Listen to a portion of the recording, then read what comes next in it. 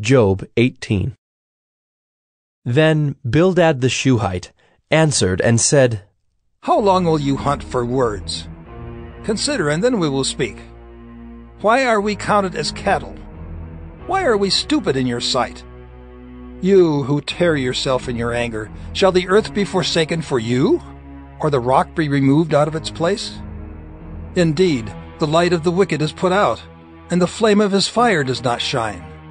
The light is dark in his tent, and his lamp above him is put out.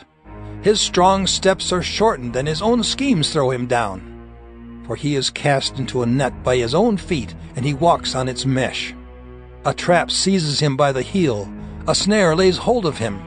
A rope is hidden for him in the ground, a trap for him in the path.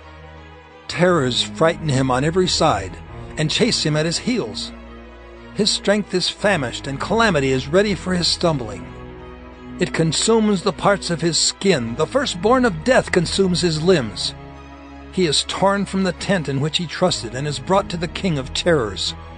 In his tent dwells that which is none of his. Sulfur is scattered over his habitation. His roots dry up beneath, and his branches wither above. His memory perishes from the earth, and he has no name in the street. He is thrust from light into darkness and driven out of the world. He has no posterity or progeny among his people, and no survivor where he used to live. They of the west are appalled at his day, and horror seizes them of the east. Surely such are the dwellings of the unrighteous, such is the place of him who knows not God.